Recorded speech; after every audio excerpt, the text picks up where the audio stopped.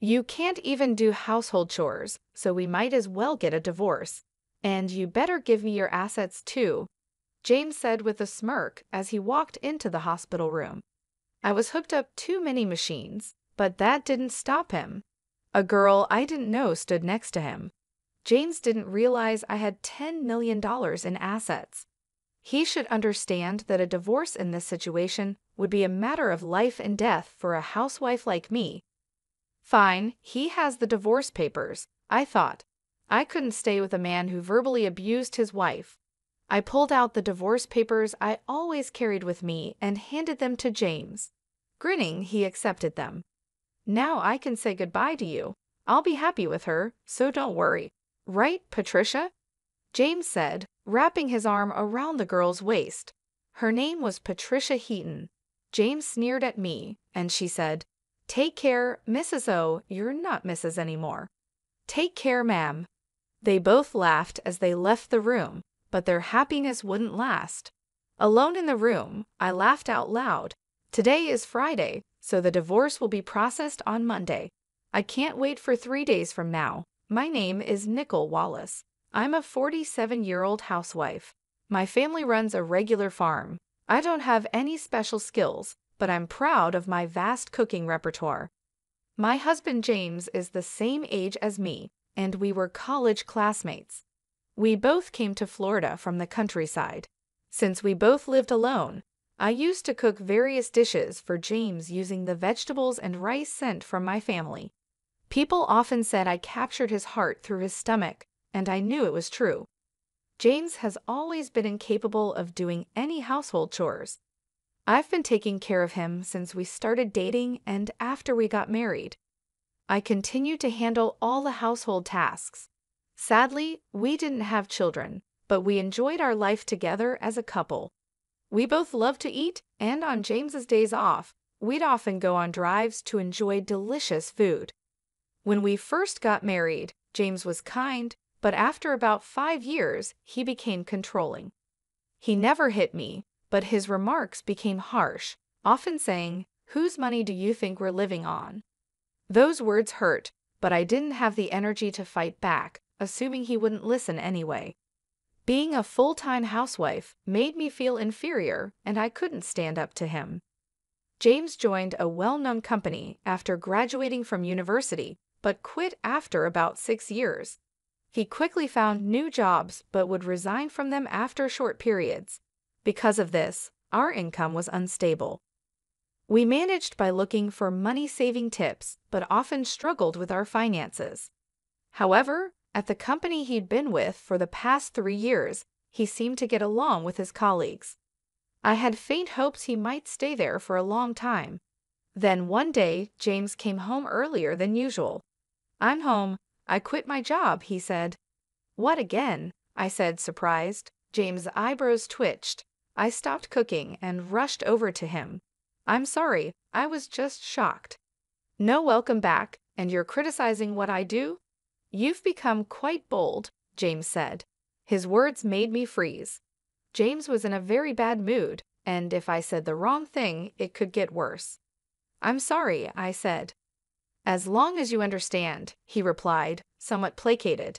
He sat on the sofa and turned on the TV. I quietly placed a beer and a glass on the table. "Do you want dinner or a bath?" I asked. "Food and alcohol," he replied. To avoid upsetting James, I played the role of a submissive wife. I once had a strong sense of self, but after 16 years of marriage to James, since the age of 30, I rarely showed my true self.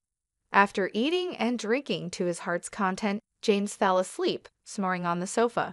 The table was a mess, like a child had eaten there. I cleaned up the fallen beer bottles and food scraps on the floor.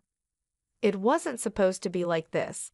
Recalling my dreams of a happy married life from my girlhood days, my true feelings slipped out. I glanced at James suddenly, but he showed no signs of waking. Relief washed over me, but I also felt dread about continuing this life. Maybe I should consider divorce. I started planning my schedule for the next day, determined to face the issues I had been avoiding. The next day, James started visiting the employment office and quickly secured another job. While he was job hunting, I went to the city office and signed divorce papers. I wasn't ready to submit them, but having them felt like a kind of protection. I hid the signed divorce papers at the bottom of my bag. If James found them, who knows what he might say or do. "Hey, where did you go while I was job hunting?" he asked. "I went to the stationery store to buy some resumes." "Look, I thought you might need them," I said, trying to sound normal. James, who got home before I did, initially interrogated me suspiciously but quickly cheered up. I handed him the resumes I had bought earlier. After receiving them, James said he was going out for drinks with a friend and left. James's new job was at a reputable company with a solid salary and better benefits than any job he'd had before. When he got promoted after working there for about 2 years, he celebrated with a drink. I secretly hoped that maybe this time he would work there until retirement. James's department seemed to be in sales, and he started to leave home more frequently for evening events. I enjoyed my brief moments of freedom and gathered energy to greet James with a smile when he returned. One day, I received a call from my mother. After a long time, hearing her excited story took me by surprise. $10 million? I asked, stunned. "Yes, 10 million. You know the mountains and lands we owned? We don't need them anymore. We had them appraised, and they are worth 15 million. We only need 3 million to enjoy the rest of our lives, so I think you might want to rethink your life too," she said. My mother was never fond of James. She was worried about me, especially after James became more controlling, preventing me from even visiting my childhood home. I was stunned by the amount she mentioned. Furthermore, I was shocked to learn that when my mother inherited the property from my grandmother, she changed the title to my name, so there were no inheritance taxes. "It's better not to tell James, but the final decision is yours," she said, hanging up the phone.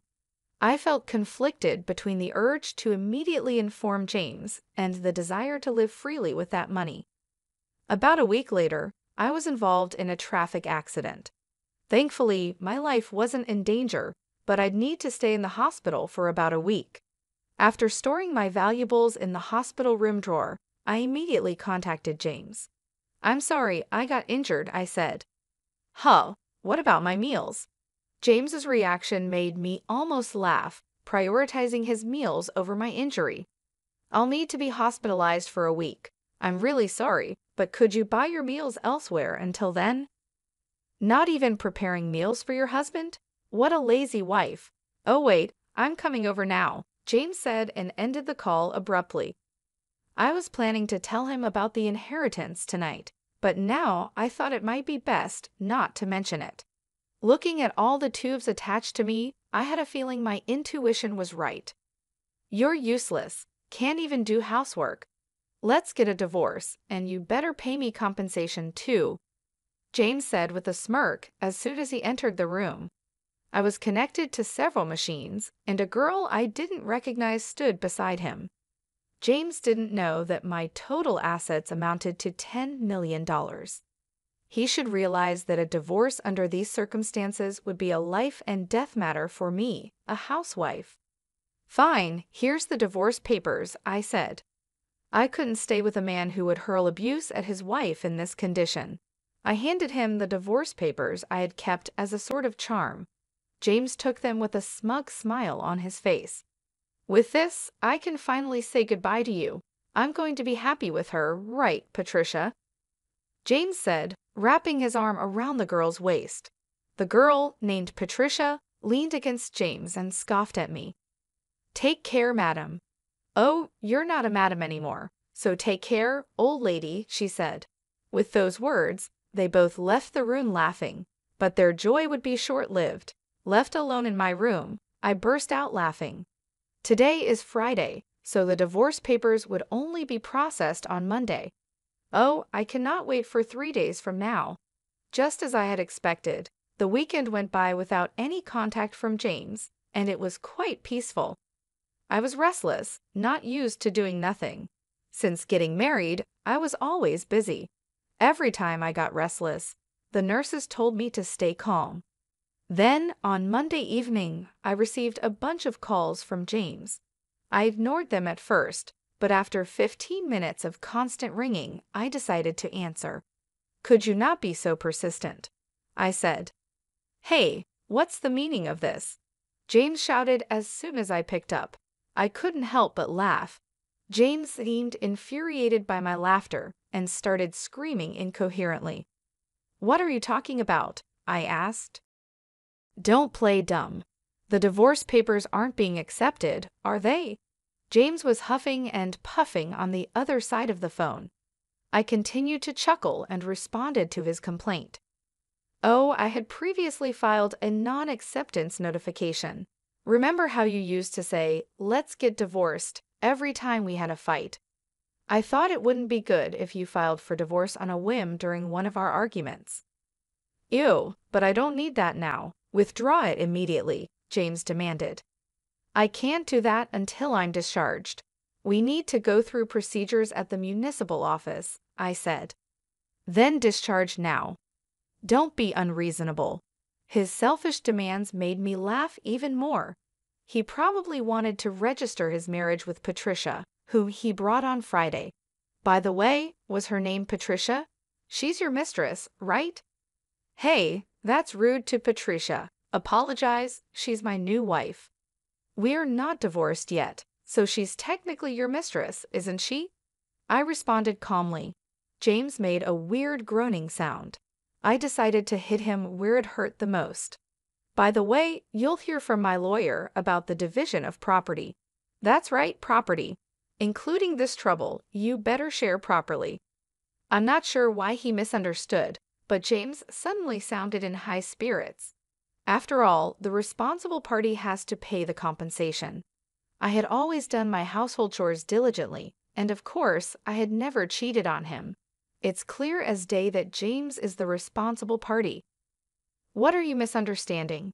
You're the one who has to give me the assets," James responded, genuinely confused. He likely believed that by not taking care of him while I was hospitalized, I would truly be at fault.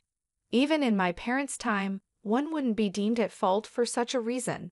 I bitterly thought this as I listened to his rant. I explained to him patiently. "What fault of mine are you talking about?" "Just so you know, not being able to do housework because I'm in the hospital doesn't make me at fault. You've abandoned taking care of me. If you were a child, it would be considered neglect, but you're an adult and should be able to take care of yourself. That's why it doesn't make me at fault." "If I say you're at fault, then you're at fault," James insisted. Even a judge would be shocked by his baffling logic. I pictured myself facepalming. Did he really think such childish reasoning would work? Don't you know what's legally defined as grounds for fault? Being at fault means things like infidelity, like having another woman despite having a wife. That's why Patricia is my new wife, and you're no longer of any use to me. So it doesn't apply, right? "What are you talking about? Since you were dating her behind my back, it's clearly cheating," I said. James still didn't seem to understand. He was set on believing he was right. "Either way, please communicate through a lawyer from now on." "Goodbye?" "Hey, Nicole," he shouted, but I hung up the phone without listening to his protests. He called multiple times, but when I ignored him, he eventually gave up and went silent. I was relieved, but the next day, another headache-inducing event occurred. Feeling frustrated by the non-stop ringing from 9 in the morning, I pressed the call button. On the other end, James was complaining at me like a machine gun. At first, I wasn't sure what he was saying, but piecing it together, it seemed he was complaining about not being able to withdraw money from a bank account. If it's a joint account, James should be able to withdraw without any issue. But if not, I recalled the bank cards and passbooks I had left at home and asked, "Were you trying to take money from my account by any chance?" "Exactly. You're still in the hospital, and I was going to take the money into account, but the card won't work." James rumbled on with his unreasonable argument. It seemed he didn't understand what I said yesterday. When I was scheduled to be hospitalized for a week, I had called the bank and requested they prevent withdrawals until I was discharged. I could handle it personally after being discharged. It was to prevent James, who was reckless with money, from depleting my savings while I was in the hospital. My decision was proven right. It's unthinkable to try to withdraw money from the account of an ex-wife you've divorced. However, James didn't see anything wrong with it and asked me to make a withdrawal immediately. What are you talking about? We are practically strangers now. Why would I do as you say? I replied. You and my life haven't changed even if we're getting divorced. Act like a proper wife and listen to me, James insisted. We are not legally divorced yet, but we are already strangers. Got it? Unfortunately, I don't have money to give to strangers, I said. James was shocked since I had never resisted him this much before, but he quickly became assertive again. Just do as I say. Send the money now. Pay the compensation for not doing housework, he demanded. Even though he was academically capable when we first met, he seemed to lack common sense. 18 years into our marriage, it was clear I had made a poor choice in a partner. James seemed frustrated that I wasn't giving in. He likely had exhausted his cash on hand and probably dipped into the living expenses I had left at home and from our shared account. I spoke to James as if I was talking to a small child. Listen, I'm no longer your submissive wife. We'll settle the property division through a lawyer later on. What? You're so insolent. I'm coming over right now. Just wait, James said, hanging up the phone. I didn't mind if he came to the hospital, but I had already asked the nurses' station not to let anyone in except for my parents, so it was unlikely he'd make it to my room. James really did come to the hospital, but as expected, he was stopped at the nurse's station. My phone kept ringing, but after ignoring it for a while, it switched to messages, and my screen was flooded with notifications. I saved all of them as evidence and contacted my lawyer. After a while, it seemed the lawyer had gotten in touch with James as the messages stopped coming in. I thought it was the end, but my hopes were about to be dashed. There's a visitor named Julia. Would you like to see her? Julia, please let her in. Julia was a friend who shared my hobbies back then. When I was single, Julia and I became close after she responded to my posts on social media, where I shared my dining experiences. We discovered we lived nearby and often went out to eat together. After getting married, I couldn't dine out as much to save money, but we kept in touch by regularly meeting for tea and chats. Nicole, are you okay from the injury? Julia asked as soon as she entered the room. Yes, I'm feeling much better now, thank you, I replied. Julia's immediate concern warmed my heart. I realized that since my hospitalization, aside from my parents and the hospital staff, no one had shown concern for me. Hey, Nicole, things are tough for you right now, aren't they? Julia asked. Huh? Why? I hadn't told anyone about my situation other than my parents. I wondered how Julia knew and asked her, intrigued. Julia then said something shocking. You know Patricia, the young girl, right? She's having an affair with your husband, isn't she? What? How do you know about that? Wait, you know her? Actually, she's my niece, Julia replied hesitantly. I was so surprised that I couldn't close my mouth. Who would have thought that Julia was Patricia's aunt? The room went silent. It was the first time there was silence when Julia was around, and it made me feel uneasy. Patricia suddenly told her mother, my sister, that she's getting married. What's more shocking is that her partner is 47 years old. When I saw the photo, it was your husband. I was so surprised. I've already told my sister. I'm so sorry for all the trouble my niece has caused you, Nicole. Don't apologize, Julia. It's not your fault, I said. Julia looked like she was about to cry. I'm thinking of demanding compensation from Patricia. I can't compromise on that. But if I do, does this mean our relationship will end? Of course not. I want to continue being friends with you, Nicole. I'll make sure Patricia pays compensation. Neither my sister nor I can forgive what she's done. We'll keep a close eye on her. I was very grateful for Julia's words. We've been friends for over 22 years. I didn't want to lose a precious friend because of my terrible husband and his mistress. I've scheduled a meeting with them tomorrow, and I'd like you to come with me, Julia said. Of course, I'll be there, and I can also provide photos as evidence of their affair. The next day, fresh from being discharged from the hospital, I prepared for the meeting. I went to a private restaurant room with my lawyer. James and Patricia had already arrived and were indulging in an expensive traditional meal. I was speechless at their audacity. You finally made it. Did you bring the money? Remember, you are paying for this meal, James said without even stopping his meal. Patricia continued to eat with a smug look on her face. I decided to fight back. Please handle the payment yourselves. I came here to demand a fair share of the assets from the two of you. How long are you going to sulk? You're really unattractive, James remarked rudely. Ignoring his comments, my lawyer and I took our seats and showed evidence proving James was at fault. We first presented legal documents about the reasons for liability, followed by documents on property division. Lastly, we showed the photos Julia had provided, which showed Patricia and James together, as well as Patricia with another man entering a hotel. Wait, why? Hey, Patricia, what is this? James and Patricia were visibly shaken by the photos and finally stopped eating. Just then, Julia made her timely entrance. I took those photos, Julia said.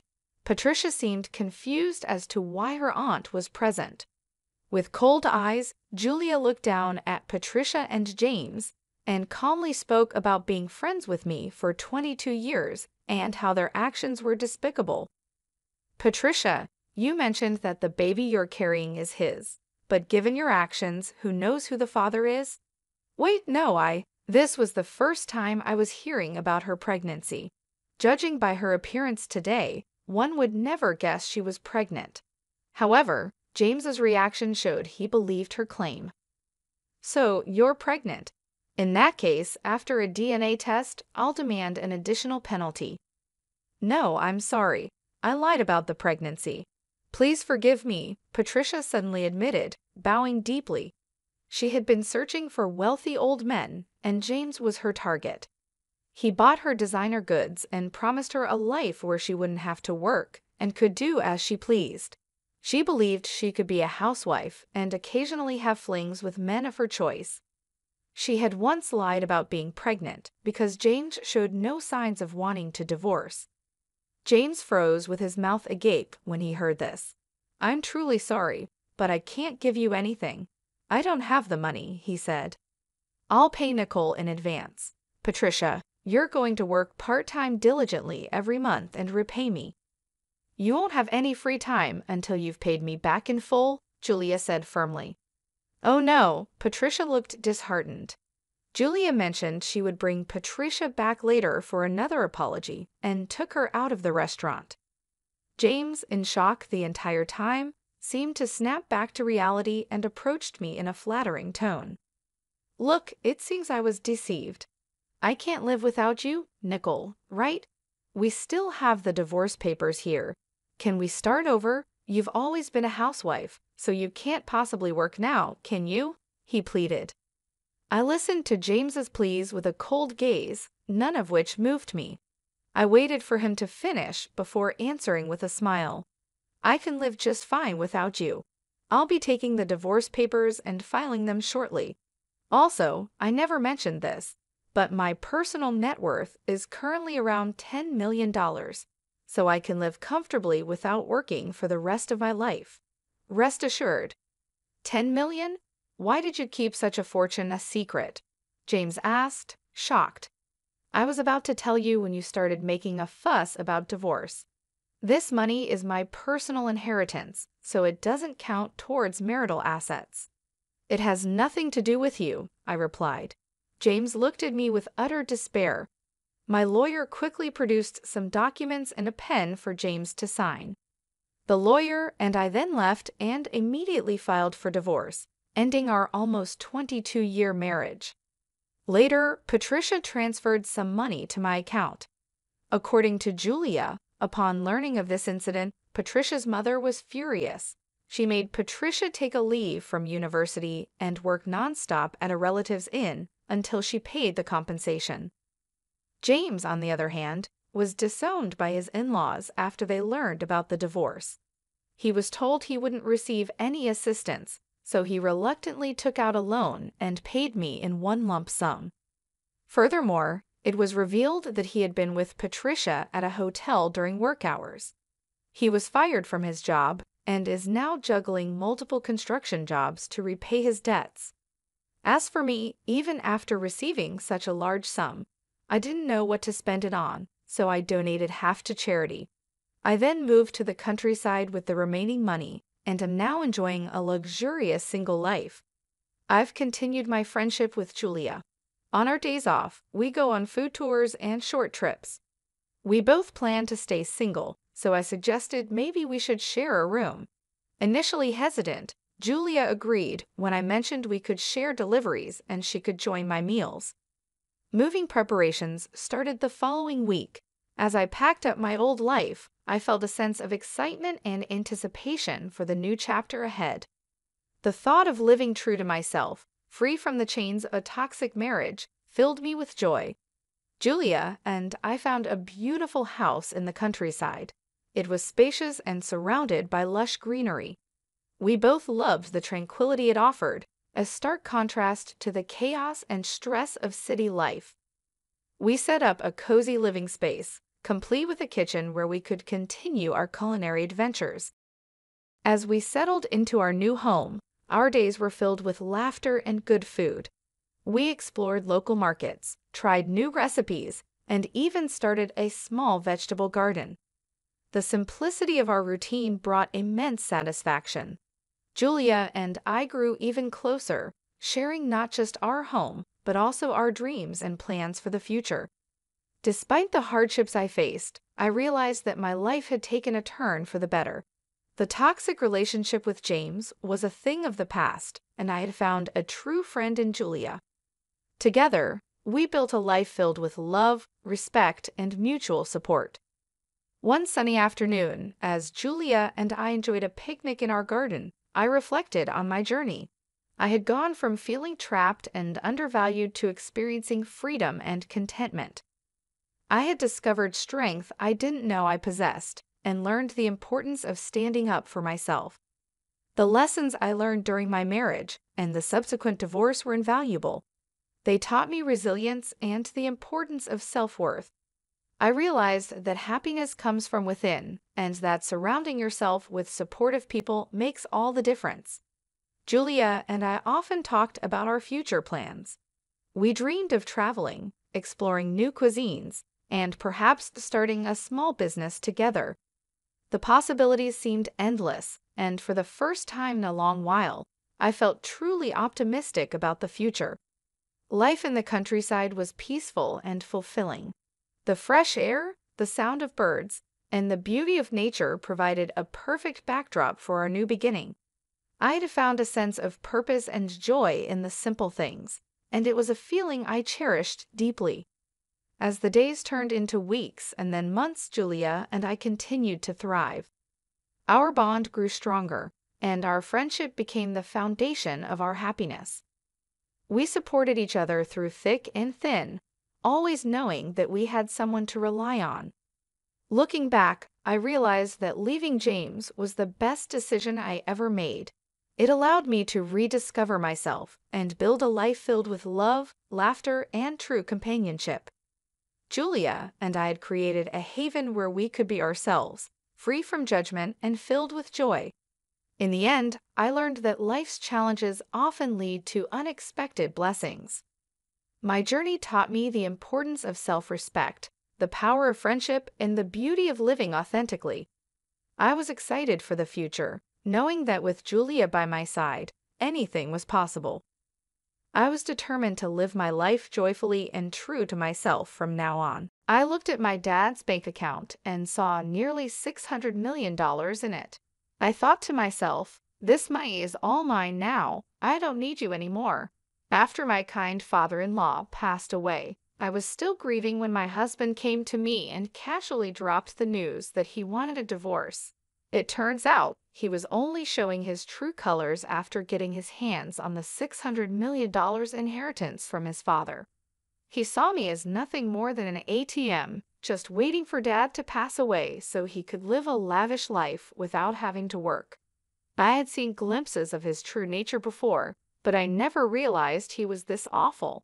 Before I knew it, I was clenching my fists, angry at myself for being fooled into this marriage.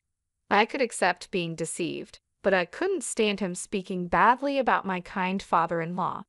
Fine, I said, hand me those divorce papers. I snatched the papers from my husband, signed them quickly, and threw them back at him. All right, the rest is up to you, I told him. Yeah, leave it to me, he replied, smugly. He offered to send my belongings, and I walked past him, out of the living room, and left the house. I knew my husband would regret divorcing me. Sure enough, he called me later, panicking when I explained that the $600 million was just a fantasy. My name is Mary, I'm 45 years old, and I work in sales. My husband John is also 45, and he used to work in sales, but now stays at home. There's a story behind him becoming a homemaker, but to explain that, I should start with my first husband. This is my second marriage. My first husband died in a work accident 5 years ago, leaving me a widow.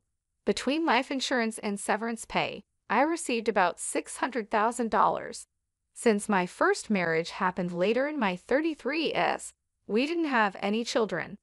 I inherited the money along with my ex-in-laws, but they told me, we're almost 82 years old and don't have much time left, so we don't need it. I couldn't accept that and decided to give the money to my ex-brother-in-law and his wife, who were living with my ex-in-laws. However, they also said, we don't need much since it was my brother's money. You should use it, so they only took a small portion of the money.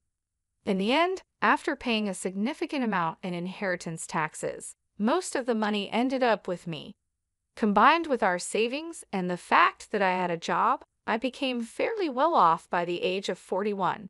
But even with all that, sitting alone at home and looking at the numbers in my bank account, I felt empty. When I came home from work, no one was there, and no one ever would be. The bed beside me stayed perfectly made, just as it was before I went to sleep. The worst part was when I accidentally made breakfast for two.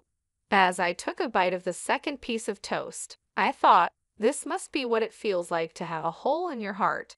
I really wanted to take some time off, but I had to keep working, so I went back to my job with this emptiness inside me, constantly feeling a sense of void. I desperately wanted someone, anyone, to listen to me, and that someone turned out to be my current husband. When I told him about my husband passing away and how I had to take some time off because of it, he said, I'm sorry for any inconvenience. I quickly replied, no, it was no inconvenience at all. Besides, your husband was a lucky man to have someone who cared for him so much. I'm sure he was very happy. He then shared a bit about himself, saying, as for me, I'm terrible at relationships. Even when I do date someone, I get dumped quickly. I know it's because of my careless personality, but it seems hard to change who you are. My husband and I were business acquaintances before we got to know each other better. I knew he was a cheerful person, so when I visited his company, I ended up telling him everything. Normally, anyone would find such a dark and heavy story off-putting, but he listened quietly and then cheered me up with some light-hearted jokes. His words and smile seemed to fill a bit of the hole in my heart. He continued to listen to my stories, and we started meeting outside of work. One day, while we were talking, I accidentally dropped a receipt, and he jokingly said, wow, my wallet is twice as thick with coins. You dropped a receipt, and we both laughed. I need to organize it, but it's such a hassle. When he tried to pay at a store, receipts started falling out as he pulled out some cash. I picked up the receipts and handed them back to him, and he stuffed them back into his wallet, complaining about the coins. It seemed like the receipts were also making his wallet bulky. You're like a kid, John, I teased. What? I'm 45, you know, he replied. Just as he said, he was a bit careless, but watching him, I felt the hole in my heart slowly start to close. We kept meeting privately, and a year later, he told me he had feelings for me. It had only been a year since my previous husband passed away, so I was torn, but I felt like my late husband was telling me, don't stay stuck, move forward. So I decided to start dating John. People around us had their opinions, but making that important decision helped me begin to heal. However, just a month later, John gave me an even bigger concern and asked me to make an incredibly important decision. Shouldn't we get married? Given our age, it's better to decide sooner rather than later. This time, I couldn't hear my late husband's voice guiding me. It felt like he was telling me to trust my own intuition and keep moving forward, so I decided to marry John. Okay, let's get married, I said, surprising even myself with how quickly I made that decision. It was likely John's personality rubbing off on me. I started to think that a bit of carelessness wasn't so bad if it made me more positive. At the same time, I learned from John that too much carelessness could be problematic. Wait, live with your dad? I asked. Yeah, just recently, he got sick and needs help with daily living. He kept working past 73, thinking he was still young, and now this happened. What about your mom? Is she helping him? Huh, didn't I mention it? My mom's not around. My parents divorced when I was young, and I haven't seen her since. This is the first I'm hearing of it. Sorry, don't be mad, but it's a heavy topic to bring up when we weren't sure about getting married yet, right? I figured I'd tell you later. Even if you put off talking about living together, you could have told me about your parents. I would have known that living together might be an option. Well, let's not sweat the small stuff. Just meet my dad and then decide if you're okay with living together.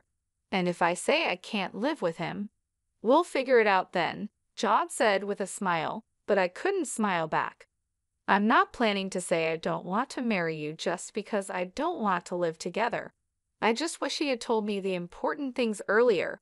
I thought being careless wasn't so bad, but now I see it's not a good thing after all. In the end, I agreed to meet his father, as John suggested. Then I began to understand what he meant by small stuff. Your house is pretty big, I said. Just a bit. It's just me and Dad, so we have some extra rooms. If you move in, you can use any of the spare rooms, John replied. I was about to meet his dad for the first time, so I was a little nervous. Ignoring my feelings, John opened the gate and walked towards the front door. His house was 3 stories high, slightly bigger than the neighboring houses. Living there with just the two of them seemed quite luxurious. That's what I thought, but John seemed dissatisfied. Dad's so stingy. He should have built a bigger house, he muttered to himself. But I was too nervous about meeting his dad to confirm what he said. Dad, I brought her. This is Mary, John said. Nice to meet you, I said. Sorry to greet you from bed. It's been hard to move lately, his dad replied. Please don't strain yourself, I said. John's father propped himself up with John's help. He wasn't bedridden, and it seemed he could get up and walk slowly with a bit of help, so he could manage with some assistance. Despite his physical issues, his father seemed sharper than I expected. So, Mary, you're in sales for office equipment. With the move to paperless offices, selling the hardware must be getting tougher, right? His dad asked. Yes, industry-wide, equipment sales have been declining for about 11 years, so everyone is focusing on new services or business expansion, I replied. Considering that the domestic market for the equipment is almost saturated, you need to look at countries where there's still demand for new services. IT integration might be the way to go.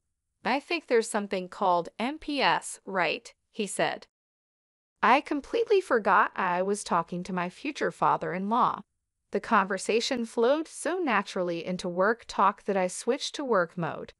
His father didn't push too hard on the marriage topic either. He was probably being considerate of my feelings. After just a few minutes of talking, I found myself respecting him. I started to understand why John called living together small stuff. He probably knew I wouldn't oppose living with his dad. About 30 minutes into our conversation, his father said, "My back's starting to hurt. Sorry to cut this short, Mary, but I need to rest. Please take care of John. He's quite a chatterbox." "Sure, I will," I replied. Is sure the right response. His father seemed to cut the conversation short to avoid burdening me. I wanted to talk more, but I didn't want to tire him out. Feeling a bit disappointed, I left with John. On the way back, John told me more about his dad. "Dad's a serial entrepreneur," John said. "A serial what?" I asked. "A serial entrepreneur. He starts companies, grows them, then sells them. He's done it multiple times," John explained. "You can just buy and sell companies like that?" I was surprised. "Well, yeah. Selling one company involves millions of dollars. Starting and growing a company also needs a lot of money, so the sale isn't all profit. But still, Dad's pretty well off. He just doesn't like to spend. He could build a mansion that would make jaws drop, but he doesn't," John said. "Don't you know much about his work?" I asked. "He doesn't talk much about work or money. He never hired me for his companies or taught me how to make money. Living at home is the only way he spoils me. If he's got so much money, he could spoil me a little more, don't you think?" John replied. "Your dad probably has his reasons," I said. It seemed his father was quite an impressive person. It made sense that John might feel overshadowed by him. Given how incredible his father is, John probably got compared to him a lot, so it's understandable that he'd have some complaints. "By the way, why did your mom leave? Your dad seems so kind. It's hard to imagine their marriage not working out," I asked. "Mom spent a lot and wanted an easy life. After the divorce, people only came after Dad's money, so he decided never to marry again. He focused on work instead. With that much money, he could have spent a bit, don't you think?" John answered. "I don't believe in spending money just because you have it," I said. From what John told me, it seemed his mom relied on his father's money, so I couldn't agree with John on this point. But I think his words came from feeling inadequate compared to his father. Later, I talked with John about living with his father. His father currently relies on John for help and also gets assistance from a home helper when John is at work. I thought my husband and I would continue working while getting help from a home assistant to take care of my father-in-law. However, John surprised me with a different idea. "I want to quit my job and take care of Dad," John said. "What? Quit your job?" I was shocked. "Dad's such an incredible person, right? I feel like I haven't done anything for him all this time, so from now on, I want to support him without relying on a caregiver." "I'll be like a homemaker," John explained. "I'll take care of the house too," John said. "Are you sure you won't regret quitting your job?" I asked.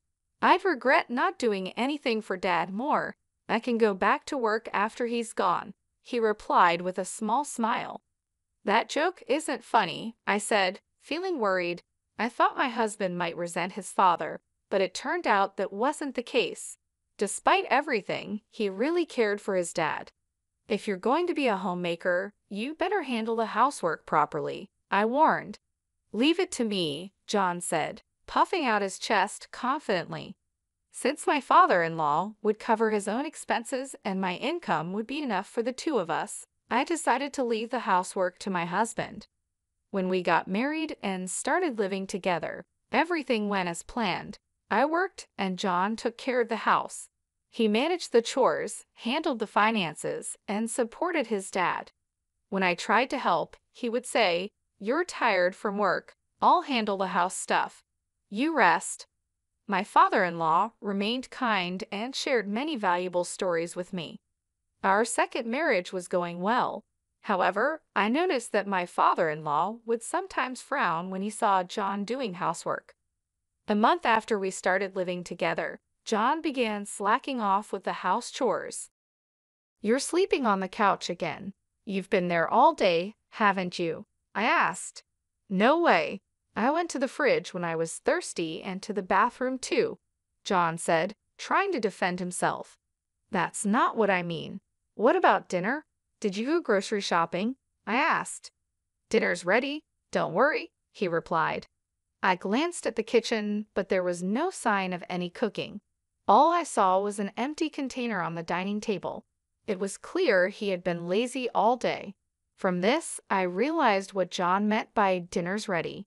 Perfect timing, the intercom rang, and John grabbed his wallet and headed to the door. I was too stunned to say anything. John had only handled the housework diligently for the first 3 weeks. After that, he gradually stopped doing anything, and I ended up cooking, cleaning, and doing the laundry. It's typical for someone with a careless personality to start strong and then quickly slack off. Caught up in the excitement of getting married, I hadn't foreseen this. My father-in-law, on the other hand, must have predicted it early on, which is why he frowned when he saw John doing housework. As my husband began to shirk his duties, my father-in-law started apologizing to me, saying, "That boy is so careless." I'm really sorry, Mary. I hoped he'd become more responsible after getting married, but it seems he's just causing you trouble. If he becomes a burden, feel free to kick him out. I wouldn't do that. Really, it's okay. I'm sorry. I've tried to correct him, but he's just, well, you know. It's okay, but he isn't neglecting to help you, right? I asked. No, he does help me, at least a little, I replied, noticing a slight change in my father-in-law's expression. It was clear that John wasn't completely ignoring his father, but he also wasn't doing a third job. Still, my father-in-law was probably downplaying the situation to avoid any conflicts between us. I'm sorry, I said. No, Mary, you don't need to apologize, my father-in-law replied. With just one word, sorry, he seemed to understand what I was feeling. We both apologized, and there was a bit of awkwardness between us. To break the tension, my father-in-law quickly changed the subject with a brighter tone. Oh, I'm doing some end-of-life planning and need your help. I'm not confident in John handling it. End-of-life planning? It's not as negative as it sounds. I just want to avoid any trouble later. Got it. If there's anything I can do, I'd be happy to help. Talking about John made us both cautious, so we ended up avoiding discussions about him and housework. It was an uncomfortable way of being considerate, but there were also thoughtful gestures that made me happy. Is there anything inconvenient at home? My father-in-law asked. Not really, but the bathroom could use some fixing. I had just wanted the water heater checked, I said, but my casual comment turned into something much bigger. Wait, what's this? I exclaimed when I saw the changes. My father-in-law had contacted a contractor he knew, and they completely renovated the bathroom. Not only were the tub and shower replaced, but the walls and floors were redone with special coatings to resist grime, and the drain was redesigned to make cleaning easier. They even installed a bath lift to help my father-in-law get in and out easily. Now I can enjoy a nice clean bath, and it's easier for me to get in and out, he said. It was an extravagant use of money, and this happened a few times where a small request turned into a huge upgrade. I learned not to ask my father-in-law for small favors lightly, yet my husband still called him stingy. I couldn't understand how John could see it that way, given how generously his father spent money. Out of curiosity, I asked my father-in-law about his most extravagant spending. What's the most luxurious thing you've ever done? I asked. I started a seafood company in Germany, built the office and the factory from scratch. That cost a fortune. A company in Germany? That's impressive, but it was work, right? Well, yes and no. I did it because I wanted to, so it was more like a hobby. Why seafood in Germany? Was it because it was profitable? No, I had no knowledge or connections and didn't think about profits. Germany exports a lot of seafood, and we import a lot of it.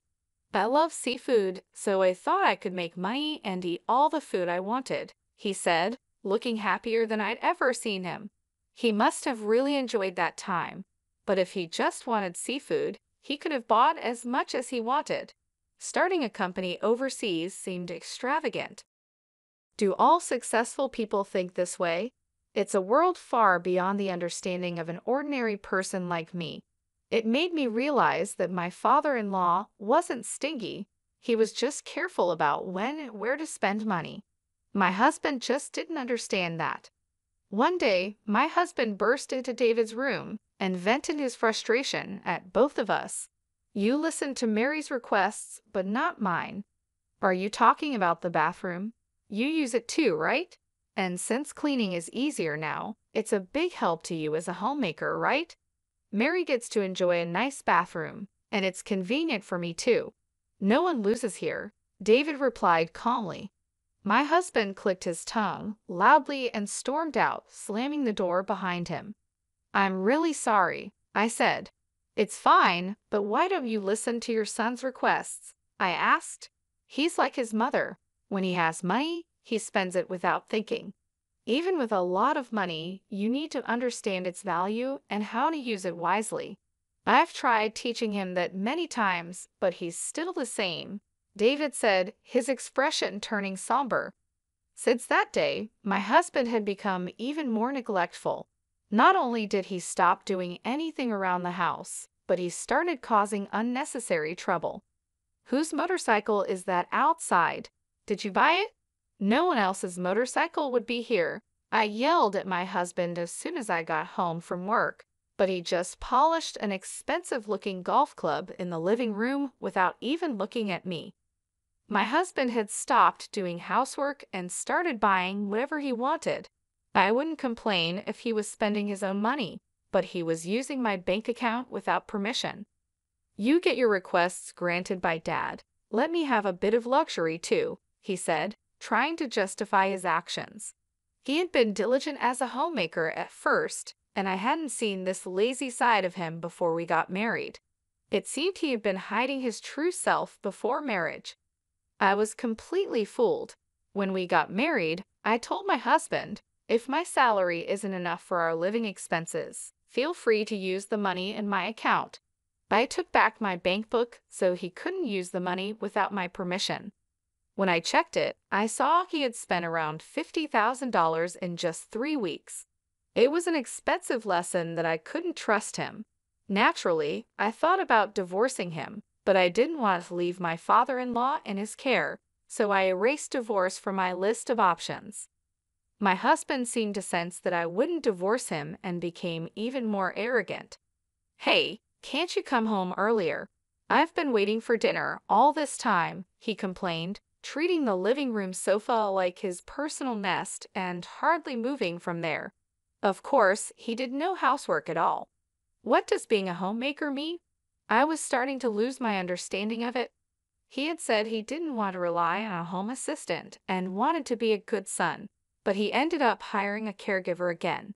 Honestly, this made me feel better knowing my father-in-law wasn't left to my lazy husband. I decided to avoid my husband as much as possible, thinking, let sleeping dogs lie. With this mindset, the year flew by quickly. Then a significant event happened for both me and my husband. Thank you for everything. My father-in-law passed away just before turning 81. The time I spent with him was short but incredibly meaningful to me. It felt like we had spent 11 years together. Even after the funeral, I couldn't pull myself together and felt a deep void in my heart. As I sat in the living room, lost in emptiness, my husband walked in with a cheerful expression. Hey, let's get divorced. What? That single word snapped me out of my daze. He was waving the divorce papers in my face. It wasn't a misunderstanding or a joke. I found Dad's bank account. Guess how much is in it? Nearly $600 million, so this money is all mine. You're no longer needed, ATM. When Dad collapsed a year ago, I didn't want to deal with taking care of him, so I looked for a wife. I figured you'd be an easy catch since you were grieving the loss of your previous husband. I see, so that's why you were in such a hurry to get married. That's part of it, but then I changed my strategy. You inherited money from your late husband, right? You never talked about it, but I figured his retirement and insurance would be substantial. I took care of Dad while you acted as the ATM until he passed away. It was easier than working. Now that Dad's gone, I'm set for a lavish life with his inheritance. Do you think you can get away with this? I asked, feeling the anger rising. Of course, I'm his son, so it's only natural I inherit his wealth. He worked until he collapsed, and I thought he'd live until 87, but he died sooner than expected, so I'm lucky, he replied smugly. I realized I was clenching my fists. It was my fault for being tricked into marrying him, and I could accept that. But I couldn't forgive him for speaking so badly about my kind father-in-law. I was ready to punch him, not caring about the trouble it might cause later. But then I felt like I heard my father-in-law's voice saying, "Stay calm." Right? There was no need to do anything rash. Are you sure about this? All right, give me the divorce papers, I said. I snatched the papers from my husband, signed them on the spot, and handed them back. Thanks for making this easy. I'll file these tomorrow. You can take all our savings. I've got $600 million, so take as much of that petty cash as you want, he said, clearly gloating. Okay then. Yeah, leave it to me. I'll file the papers and send you your stuff if you want, I replied, walking past him and out of the house. As I left, my anger started to fade, and I felt a wave of laughter rising. My husband would soon regret divorcing me. That $600 million was just a pipe dream. A few days later, while staying at a hotel and looking for a new place to live, my ex-husband called. Hey, what the hell did you do? He yelled. I instinctively pulled the phone away from my ear as he started shouting. He seemed confused, so I needed to explain what was happening. I can guess what happened, but why don't you tell me? I asked calmly. When I tried to withdraw money from Dad's account, they said this money can't be withdrawn. What's going on? There should be $600 million in there, he said, his voice full of frustration. Looks like you didn't know. Since your dad didn't spoil you, you never took an interest in his affairs, right? And he never discussed his work with you, I explained.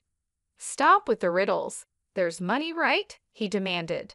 Yes, there's $600 million, but it's collateral, so you can't touch it, I replied. Collateral? He asked, his voice shaking. That's right. The money is in the account, but it's untouchable, like a pie in the sky. Also, that money is about to be used to pay off debts, so it'll be gone soon, I explained. You're kidding. There's $600 million, and I can't use any of it. His voice grew quieter as he started to panic. I knew about the $600 million being collateral because I helped with my father-in-law's end-of-life planning. He had asked me to handle things if anything happened to them. Since he passed away, I was going to use the $600 million to settle his debts. But since my ex suddenly demanded a divorce, I left the paperwork to him, telling him to take care of the rest. What did Dad do with the $600 million? My ex asked. He used it for something he loved, I replied. What does that mean? He asked, confused. At over 72, Dad decided his next job would be his last and used his savings for something he enjoyed, that seafood processing and distribution company in Germany he always talked about. He trusted the management to locals and planned to enjoy his retirement here, but it was a huge failure, and he lost almost everything. When he told me about it, he laughed, saying it was only natural since he did it without any real knowledge. He had no regrets about where he spent his money. To start that company, he borrowed $600 million, using his savings as collateral. But it turned into debt, so he planned to repay it with another job. It seemed impossible, but he didn't think so. Even with the debt, he kept enough money for his retirement. In today's world, where many struggle in retirement, it's impressive. However, while sorting out the Germany company, his health declined. When that happened, he renegotiated his repayment plan with the bank. Given his long history of high-value transactions, they trusted him. He told them, If I can't work anymore, take the collateral. They agreed to a 2-year grace period, after which the debt would be paid off with the collateral if he couldn't work. That year is up, and it's time to settle the debt. So this $600 million is debt repayment money, and will soon be zero. My ex asked, his voice filled with shock. Exactly. Didn't you find another bank account? There should be one for living expenses. Yeah, I found one with $80,000 in it. That's money you can use freely. It's your inheritance. $600 million turned into $80,000. Why didn't he prepare more for his retirement? My ex wondered, clearly surprised. I was surprised by the $80,000 too, but knowing him, he probably planned to add more if needed. He seemed capable of anything. And it looks like you haven't checked the will yet. Will? Dad told me he'd leave me about 20%, my ex said. We're divorcing, so you could contest it as infringing on your rightful inheritance, but I'd like to honor his wishes. I hope you'll agree to the 20%, I said, noticing he was breathing heavily. He thought he'd get $600 million, but the amount kept shrinking, and now he was panicking. Why did he waste so much money? He could have bought anything with $600 million, my ex yelled, frustrated. Yelling at me won't change anything. He was happiest when he talked about that time, so he had no regrets. It was his money, and he used it. He planned to repay the debt himself, so no one can complain. You just jumped to conclusions and got ahead of yourself, I replied. Why are you so panicked? I asked. The truth is, I thought I'd get $600 million, so I spent all my own money. My account is empty, he admitted. What? Seriously? I was shocked. My ex-husband had been spending money he didn't even have yet. Now that we were divorced, he couldn't rely on my savings anymore, and he was currently unemployed. I finally understood why he was so panicked. Still, you have a roof over your head and a house, so you can rebuild your life, right? I suggested. I'm almost 54, unemployed, and have only a little savings. What's going to happen to me? Please help me, he pleaded. Me? You have savings and a job, don't you? Why should I help an ex-husband? You're suffering the consequences of your own actions, I said firmly. Please, let's pretend the divorce never happened, he begged, but I ignored his pleas and hung up the phone. Having a careless personality is definitely not a good thing. With that thought, I went back to looking at property listings. Surprisingly, my ex-husband did follow through with the will and gave me $40,000 for my father-in-law's inheritance. That made up for the money he had taken from me. He probably thought it was too much trouble to fuss over $40,000 after dealing with the $600 million situation. He also apparently started working in sales again, but he didn't seem to be taking it seriously. The shock of not getting the $600 million affected his motivation, leading to frequent mistakes. After a month of struggling under the scolding of younger supervisors, he saw his paycheck and lost motivation, comparing it to the $600 million he missed out on. He quit after just a month and is now a part-time worker, barely making enough to get by.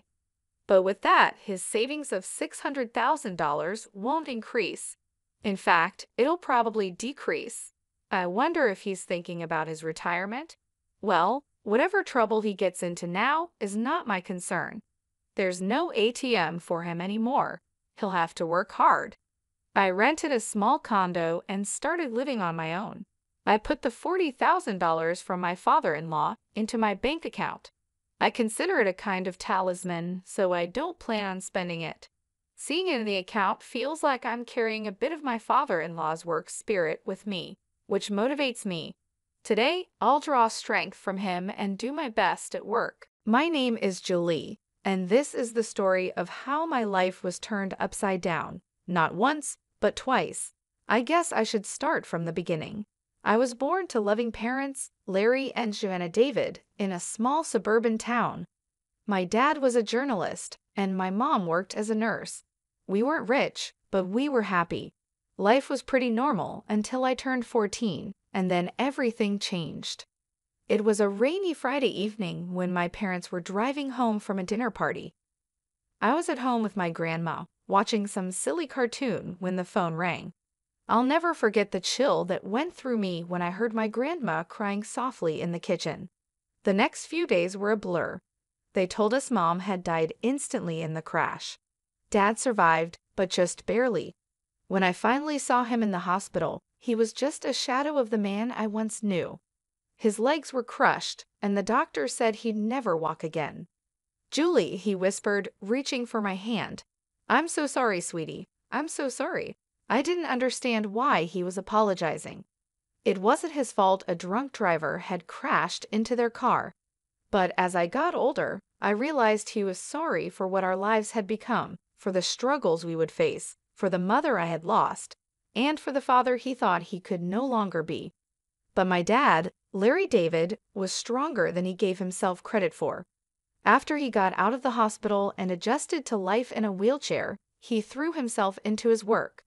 He had always been a talented writer, and now he focused all his energy on his job as an editor at the city's major newspaper. As I entered my teenage years, Dad made sure I had everything I needed. He encouraged me to join clubs, make friends, and have as normal a life as possible. But the truth was, I preferred spending time with him. We watched old movies together, argued about books, and he helped me with my homework. When it was time for college, Dad insisted that I go away to school. "You need to spread your wings, kiddo," he said. "Don't worry about me, I'll be fine." I was hesitant, but I knew he was right, so I went off to college. I went to the State University of New York and studied accounting. That's where I met Emma, who became my best friend. Through Emma, I met her second cousin, Paul. Paul was kind and funny, and he didn't flinch when I told him about my dad. In fact, the first time he met Dad, they got along right away, bonding over their shared love of classic rock. Later, Paul told me, "Your dad is cool, and you're amazing for taking care of him all these years." I tried to play it off, but inside I was glowing. For the first time since the accident, I felt like maybe, just maybe, I could have a normal life, a life with love, laughter, and even a family of my own someday. After graduation, things started to fall into place like a puzzle. I got a job at the local tax service, and Paul started working as a long-haul truck driver. We dated for 4 years before he proposed to me on a crisp autumn evening in the park where we had our first date. I was thrilled, but there was one thing I needed to make clear. "Yes, Paul, but I can't leave my dad. He needs me." Paul smiled wide and said, "I wouldn't have it any other way. We'll all live together. Your dad's apartment is big enough for the 3 of us, right?" The wedding was small but beautiful. Dad insisted on wheeling himself down the aisle to give me away. There wasn't a dry eye in the place. As I stood there, holding Paul's hand, I felt like I was living a fairy tale. But every fairy tale has its villains, and mine came in the form of my mother-in-law, Maria, and my sister-in-law, Olivia. From the moment I met them, I could tell they didn't approve of me. "So your father is handicapped?" Maria asked during our first meeting, wrinkling her nose like she smelled something bad. "He's disabled," I corrected, trying to stay calm. "But he works as an editor." "How nice," she interrupted, clearly not interested. Then she turned to Paul and asked, "Are you sure about this? There are so many nice girls from good families." I felt my face flush with anger and embarrassment, but Paul immediately defended me. "Mom, Julie is from a good family. Her dad's disability doesn't change that. I love her, and that's all that matters." That shut Maria up, but I could still see the disapproval in her eyes. Olivia, following her mother's lead, was just as cold towards me after the wedding. True to his word, Paul moved in with Dad and me, and our life settled into a comfortable routine. I'd go to work at the tax office, while Paul was on the road for days at a time. When he was home, we'd all have dinner together. But whenever Maria and Olivia visited, the atmosphere in our home changed. They acted like they owned the place, barely acknowledging Dad's presence. Once, I overheard Maria whispering to Olivia, It's a shame. Paul could have done so much better.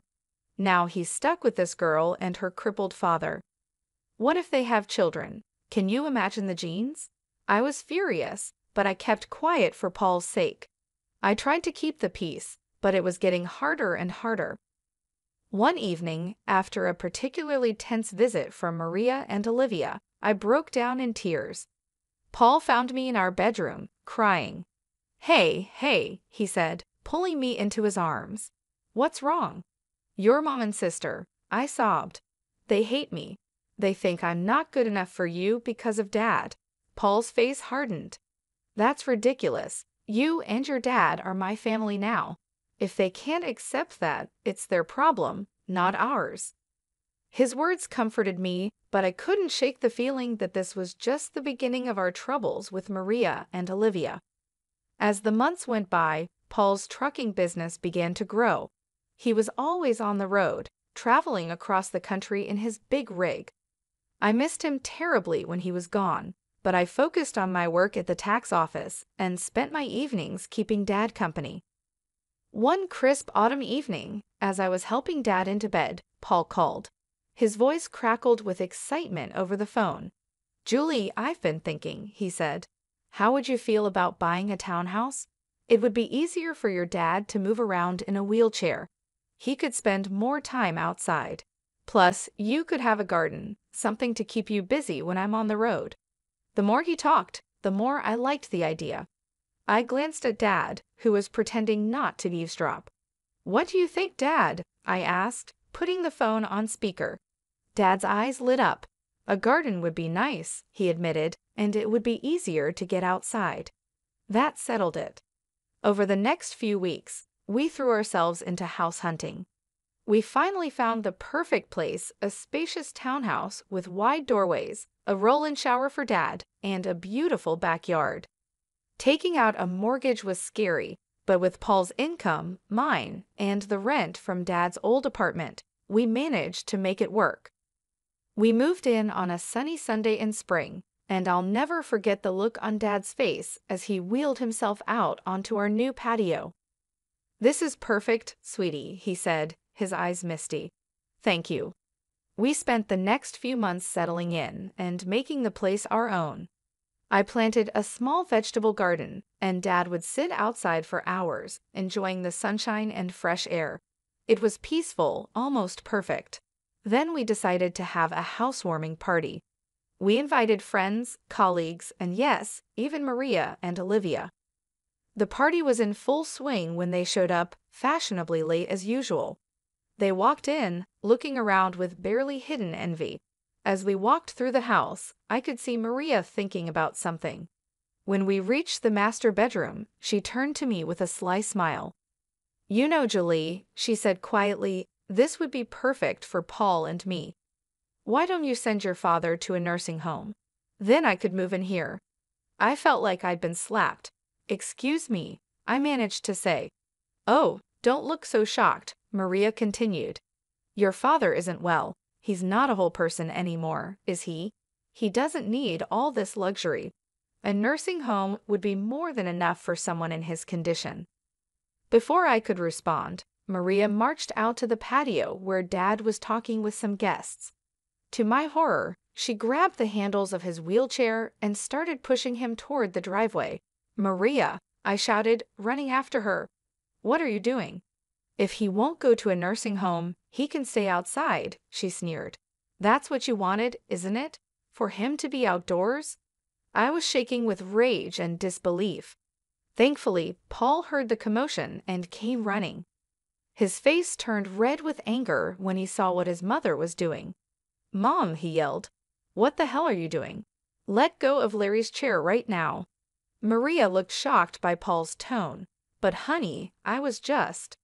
I don't want to hear it, Paul cut her off. You and Olivia need to leave now. After they left, Paul apologized over and over to Dad and me. I'm so sorry, he said, his voice breaking. I had no idea she would do that. I'm just so sorry. Dad reached out and patted Paul's hand. It's not your fault, son, he said gently. Some people just can't understand. Life settled into a new routine after that incident. Maria and Olivia kept their distance, which was fine with me. Paul focused on his work, taking on more long-haul routes to help pay for our new home.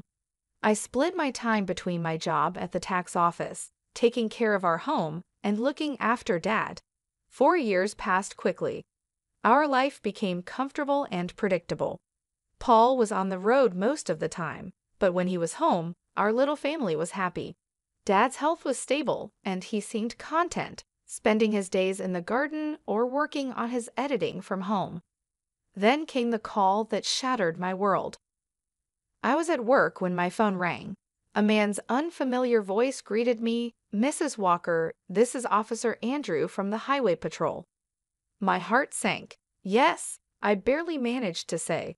"I'm sorry to inform you that your husband, Paul Walker, has been in a serious accident." The rest of the conversation was a blur. Words like head-on collision and "didn't make it" floated around me, but I couldn't understand them. It wasn't until I heard myself thanking the officer and hanging up that the reality began to hit me. Paul was gone. The next week was a fog of grief and disbelief. I went through the motions of planning the funeral like a robot, barely understanding what was happening. The day before the funeral, I gathered my courage and called Maria. I thought she deserved to hear about her son's death from me, not from a newspaper obituary. "Hello," Maria's sharp voice answered. "Maria, it's Julie," I said, my voice trembling. "It's about Paul. He's gone. There was an accident." There was silence on the other end of the line, and then, to my shock, Maria's voice came back, dripping with anger. "This is your fault," she hissed. "You made him work so hard, driving that truck to pay for your fancy house. You killed my son." I was stunned. "Maria, that's not—" "Save it," she snapped. "I expect you to give him the best funeral money can buy, but don't expect a penny from us. You made your bed, now lie in it." The line went dead. I stood there, phone in hand, tears streaming down my face. How could she be so cruel? How could she blame me for this? The day of Paul's funeral was gray and rainy, matching my mood perfectly. The church was full. Paul was well liked in the community, and it seemed like half the town had come to pay their respects. After the service, as people passed by to offer their condolences, I noticed that Paul's mother and sister were nowhere to be seen. They hadn't even bothered to show up for their own son and brother's funeral. Dad reached out and squeezed my hand. "It's their loss, sweetie. We're family, and we'll get through this together." As we pulled into our driveway, something seemed off. The lights were on in the house, which was strange because I was sure I had turned everything off before we left. "Did you leave any lights on, Dad?" I asked, frowning. He shook his head. "No, I don't think so." As we got closer, I noticed movement inside the house. My heart started pounding. Were we being robbed on the day of Paul's funeral? I quickly helped Dad out of the car and into his wheelchair, my mind racing. Should I call the police? But as we approached the front door, I heard familiar voices inside. A chill ran down my spine as I recognized them. I pushed open the door to find Maria and Olivia in our living room, surrounded by boxes and pieces of furniture. "What the hell is going on here?" I demanded, my grief momentarily forgotten in the face of this outrageous intrusion. Maria turned to me, her face a mask of fake sympathy. "Oh, Julie dear, we're just helping you pack up. After all, you can't possibly afford to keep this place now that Paul is gone." I was speechless. Olivia added, her voice sickeningly sweet, "Don't worry, you can go back to your father's apartment. It's cozy." I could feel the anger building inside me. "Get out," I said, my voice low and dangerous. "Get out of my house right now." Maria had the nerve to look offended. "This house belongs to us now. All of Paul's property does. We're his family after all." "Like hell you are," I exploded. "Where were you today? At his funeral?" "Oh, that's right, you couldn't be bothered to show up." Maria waved her hand dismissively. "We were busy making arrangements. Now be a good girl and start packing.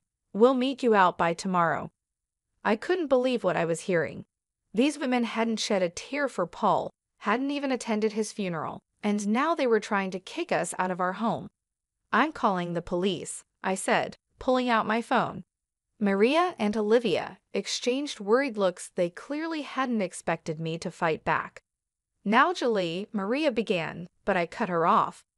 "No, you have exactly 10 minutes to get out of my house before I call the cops. This is my home. Paul and I bought it together. You have no right to be here." Maybe it was the steel in my voice or the fire in my eyes, but Maria and Olivia finally realized they had gone too far. They gathered their things and left, but not before Maria turned to me with a sneer. "This isn't over, Julie. You'll be hearing from our lawyers." The days after Paul's funeral were a blur of grief, anxiety, and paperwork. I threw myself into sorting out Paul's affairs, partly to keep busy and partly out of fear that Maria and Olivia would try to take what wasn't theirs. A week after the funeral, I received a call from a local law firm. My heart pounded as I answered the call, afraid it was Maria, following through on her threat of legal action. "Mrs. Walker?" a crisp, professional voice asked. "This is Scott Thompson from Thompson and Partners. I'm calling about your late husband's will." I felt a small flicker of hope. "His will? I didn't know he had one." "Yes, ma'am. Mr. Walker came to see us about 5 months ago. He asked that we contact you in the event of his passing." I scheduled an appointment for the next day, my mind spinning. Why hadn't Paul told me about this? What did it mean? The next morning, I wheeled Dad into Mr. Thompson's office. The lawyer greeted us warmly, his kind eyes crinkling at the corners. "Mrs. Walker, Mr. David, thank you for coming in," he said, gesturing for us to sit near his desk. "I'm sorry for your loss." Mr. Thompson opened a file on his desk. "Now, as I mentioned on the phone, your husband came to see us to draft his will. He was very clear about his wishes." I held my breath as Mr. Thompson began to read. "I, Paul Walker, being of sound mind, do hereby leave all my worldly possessions to my beloved wife, Julie Walker." I gasped, and Dad's grip on my hand tightened. Mr. Thompson continued, "This includes our home, my truck, and all our savings. It is my wish that Julie use these resources to care for herself and her father, Larry David, whom I have come to love as my own." Tears streamed down my face. Even from beyond the grave, Paul was taking care of us. "There's more," Mr. Thompson said gently. "Mr. Walker left a letter for you." He handed me an envelope. With shaking hands, I opened it and began to read. "My dearest Julie, if you're reading this, it means I'm gone. I'm so sorry for leaving you and Larry. Please know that you two are the best thing that ever happened to me. I made this will because I know how my mother and sister can be. I didn't want to worry you, but I needed to make sure you and Larry were protected if anything happened to me. You're my real family, Julie, you and Larry, not them. Take care of each other, live your lives to the fullest, and know that I'll always be watching over you. All my love, Paul." I clutched the letter to my chest, sobbing. Dad was crying too, his weathered hand patting my arm. Mr. Thompson gave us a moment before speaking again. "Mrs. Walker, there's one more thing. Your husband's truck was insured. Given the circumstances of the accident, the insurance company will be paying out the full value of the policy." I looked up, sniffling, and asked, "What does that mean?" Mr. Thompson gave me a small smile and said, "It means you'll be receiving a large sum of money, enough to pay off your mortgage and more." As we left the lawyer's office, I felt like a weight had been lifted from my shoulders. We were going to be okay. Paul had made sure of it. As we pulled into our driveway, I noticed a familiar car parked on the street. My heart sank as I recognized Maria's sleek sedan. "Oh no," I muttered, "what now?" Sure enough, Maria and Olivia were waiting on our front porch. But this time, I wasn't afraid. I had Paul's letter in my pocket and the strength of his love in my heart. "Julie," Maria began as we approached, her voice sickly sweet, "we need to talk about Paul's estate." I stood tall, looking her straight in the eye. No, Maria, we don't. Paul left everything to me. It's all legal and official. And do you want to know why? Because we were his real family, not you. Now please leave your trespassing on my property. For once, Maria was speechless. Olivia tugged at her arm, whispering urgently. With one last venomous glare, they got in their car and drove away. The weeks after our meeting with the lawyer were busy. I threw myself into settling Paul's affairs, grateful for the distraction from my grief. The insurance payout came through, and just as Mr. Thompson had said, it was enough to pay off our mortgage with plenty left over. One afternoon, as I was going through Paul's desk, I found a small notebook. Curious, I opened it and saw pages filled with his messy handwriting. It was a journal of sorts, full of his thoughts and plans for our future. Thinking about starting a college fund for our future kids, one entry read, "Want to make sure they have the best start in life." My heart clenched. We had talked about having children someday, but had decided to wait until we were more financially stable. Now, reading Paul's private hopes and dreams, I felt a fresh wave of grief wash over me. "Oh, Paul," I whispered, holding the notebook close, "we had so many plans." That night, I tossed and turned, unable to sleep. My mind kept drifting to the journal, to the future we'd never have. When I finally drifted off, I dreamed of Paul.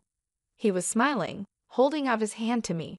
"It's okay, Julie," he said in my dream. "Everything's going to be all right." I woke up the next morning feeling different. I couldn't quite figure out what it was, but something had changed. As I got ready for work, a wave of nausea hit me, and I barely made it to the bathroom in time. The morning sickness didn't go away in the days that followed. At first, I thought it was just stress and grief, but a small voice in the back of my mind suggested something else. After a week of this, I found myself in the pharmacy, staring at pregnancy tests. With trembling hands, I bought one and hurried home. The 5 minutes I waited for the result felt like the longest of my life. When I finally looked at the test, there were 2 clear blue lines. I sank to the bathroom floor, overwhelmed by a mix of emotions: joy, fear, grief, and hope all swirling together. "Julie," Dad's voice came through the door. "Everything okay in there?" I opened the door, tears streaming down my face. Dad's expression changed from concern to alarm. "What's wrong, sweetie?" he asked. I held up the test, my hand shaking. "I'm pregnant, Dad." I fell into his arms, sobbing. He held me, stroking my hair like he used to when I was a little girl. "It's okay," he murmured. "It's going to be okay. You're not alone, Julie. And this baby is a gift, a piece of Paul that will live on." His words hit me deeply. This baby was a part of Paul, a continuation of our love. Suddenly, the fear began to fade, replaced by a strong determination. "You're right," I said, wiping my eyes. "This baby is a gift, and we're going to be okay." Dad smiled, his eyes crinkling at the corners. "That's my girl. Now let's get you something to eat. You're eating for 2 now, after all." As we headed to the kitchen, I felt a sense of hope growing inside me. The road ahead would be challenging, but with my father by my side and Paul's child growing inside me, I knew we could face anything. As my belly grew with our child, I found strength I never knew I had. Dad was my rock, always there with a kind word or a helping hand. We settled into a new routine, just the 2 of us, eagerly awaiting the arrival of the newest member of our little family. One sunny afternoon, as I was tending to the garden Dad and I had planted together, I heard a car pull up. My heart sank as I recognized Maria's sedan. What could they possibly want now? I walked to the front of the house, one hand instinctively resting on my swollen belly. Maria and Olivia stood on our porch, looking both comfortable and slightly desperate. "Julie," Maria began, her voice missing its usual sharpness, "we need to talk to you." I raised an eyebrow, but said nothing, waiting for her to continue. Olivia spoke up, her eyes darting around nervously. "We've hit some hard times. We were wondering if we could stay in your father's old apartment just until we get back on our feet." I couldn't believe what I was hearing. After everything they had put us through, they had the nerve to ask for more. "I'm sorry," I said, my voice firm but calm. "That's not possible. I don't want to communicate with you anymore." Maria's eyes narrowed as they noticed my pregnant belly. Her face twisted with shock and disgust. "You're pregnant?" she spat. "Already? You little prostitute. I can't believe you've already found a new man. Paul's body isn't even cold in the ground." I felt a surge of anger, but I pushed it down. I didn't bother explaining that it was Paul's child. I didn't want my baby to have such a grandmother and aunt. Instead, I smiled a small, secretive smile that seemed to unsettle Maria even more. "My personal life is none of your concern," I said calmly. "Now I think it's time for you to leave." Maria looked like she wanted to say more, but something in my expression must have stopped her. She turned on her heel, grabbing Olivia's arm. I watched as they drove away, feeling a sense of peace wash over me. I had stood my ground, protected my family, and kept my dignity. Paul would have been proud.